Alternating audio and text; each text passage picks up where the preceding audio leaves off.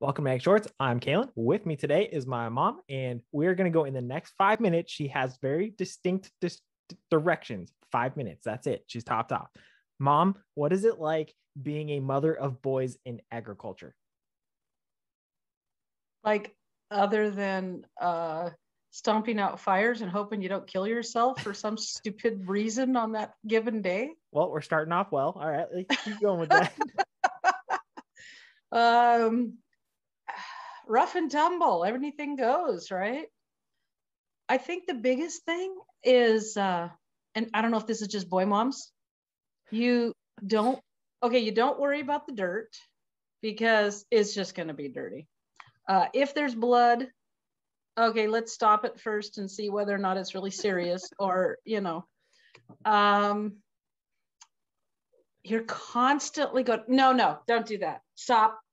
You're going to kill yourself doing that.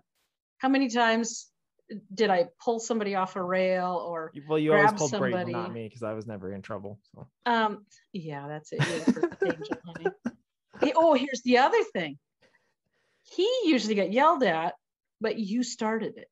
That's not true. So you're the instigator, and then he followed through. It's the perks being the older one. You can think these things through and plan them. You're the idea man. He's the initiator.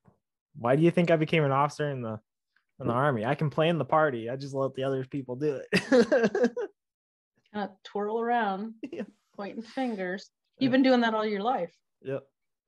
But no, it's fun because it's always different. But you do have to worry about what in the hell you guys are doing, because you're going to end up killing yourself or hurting yourself severely, because there's sharp tools, there's animals involved.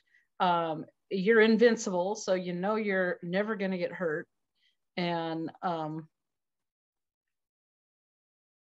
so probably constant worry is what being mom to ag boys is. Okay. So I'll do 3 distinct ages.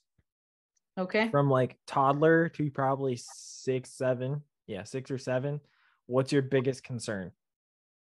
Making sure you guys weren't too close to animals where you get stepped on or kicked, because you'd be toddling out like with the horses that Dad had not trained. And then 8 to probably 14, 13, somewhere in there. Where did you go? And why are you quiet? Okay.